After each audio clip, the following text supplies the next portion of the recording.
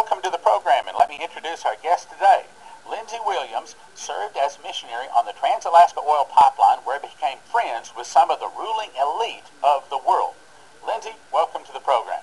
Dan, thank you for allowing me to do this program today.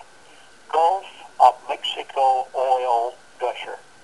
The people of America must know the truth about the Gulf of Mexico oil gusher. The truth. The oil, believe it or not, is not the greatest danger. What comes up with the oil, it is what is deadly. Now, this is going to be very startling, what you're going to hear today. The oil itself only destroys wildlife and fish and oysters and shrimp and the pristine white beaches, the marshlands and the coral reefs. What comes out of the ground in that gusher with the oil is causing the death of humans and unborn babies. I knew I must produce a CD as quickly as possible, that I could get this information out to the masses of people quick enough before they can stop it from being given, because what you're going to hear today is not what you're hearing on the national media. But when you understand where my contacts and information came from, you'll understand the truth of it. I contacted one of the Mr. X's of my book, The Energy Non-Crisis. The truth is quite different.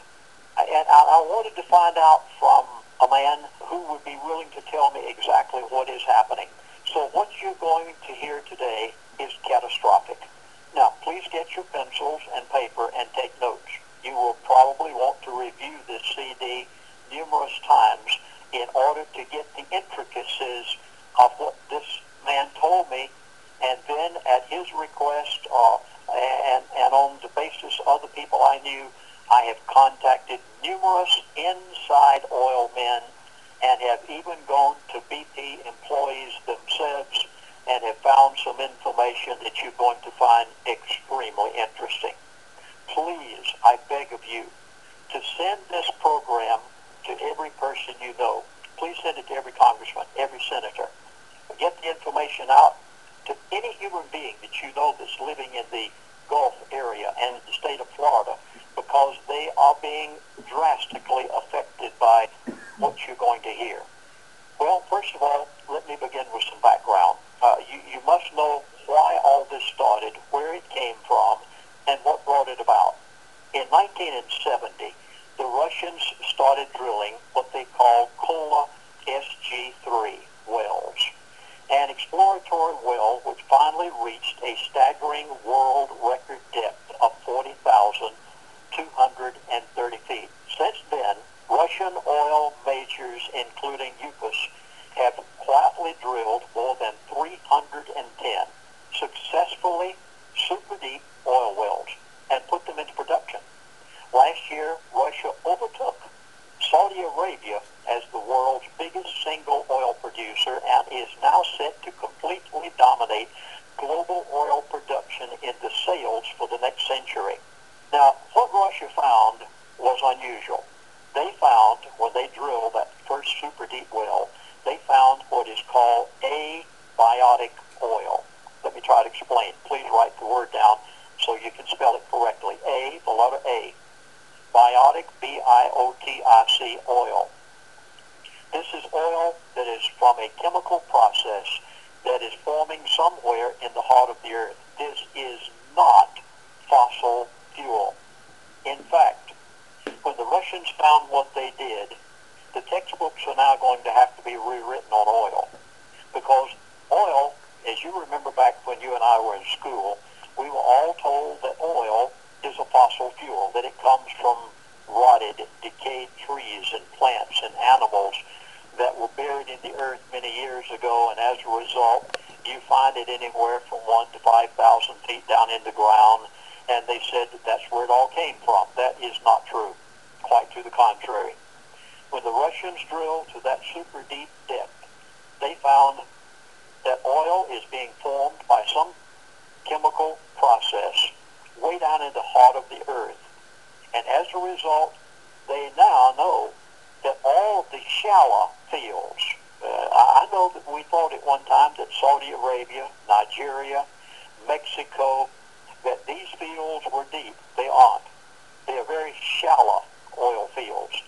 And Russia found that from way down in the depth of the earth, these shallow oil fields are being replenished. In fact, the oil in Saudi Arabia, Nigeria, Mexico, and other countries that have it in shallow oil fields, including America, these shallow oil fields were originally formed by abiotic oil that was being produced by some chemical process way down in the earth where no man has ever been. Can't go there to see how it's formed, but it is happening. That means then that peak oil is a total misnomer. There just is no such thing as peak oil. Oil is not giving out. There's more and more of it every day. We will never have a shortage. And if anyone ever uses the word peak oil, you know they don't know what they're talking about. Let them go back and look at the Russian discovery. This abiotic oil is in super deep oil wells only. Now, Russia had sense enough to drill their Cola SG3 wells on land, not in the Gulf of Mexico. I know, I'm getting around to the Gulf oil gusher. And that's where I'd like to go.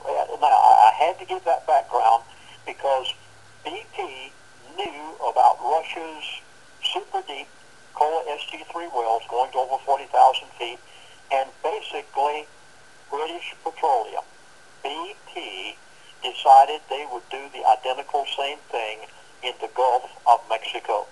The only difference is BP was so stupid as to go into the water of some ocean in order to do it. Now, I contacted one of the elite. I've been hearing this for the past month and a half, about what was happening in the Gulf, and I was never satisfied with anything that I was given from the media.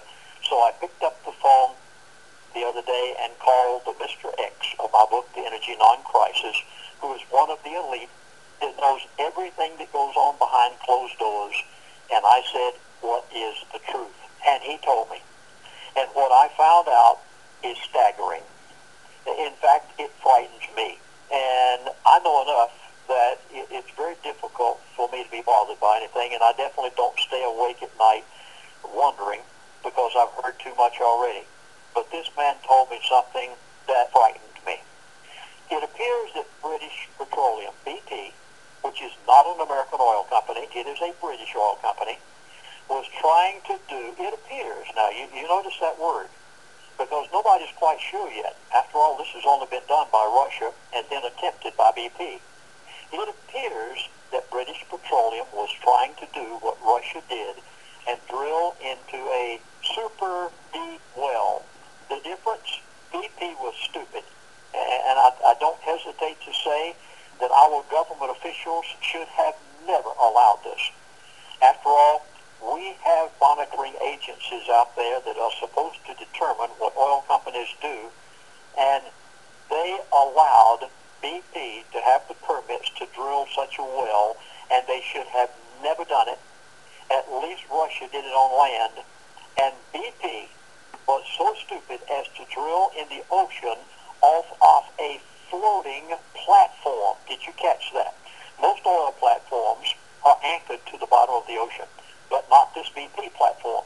This BP platform was a floating platform. Its position was controlled by sophisticated GPS equipment, and as a result, they drilled in water in the Gulf of Mexico that was 5,000 feet deep, just from the top of the water to the ocean bed, 5,000 feet deep. Preposterous.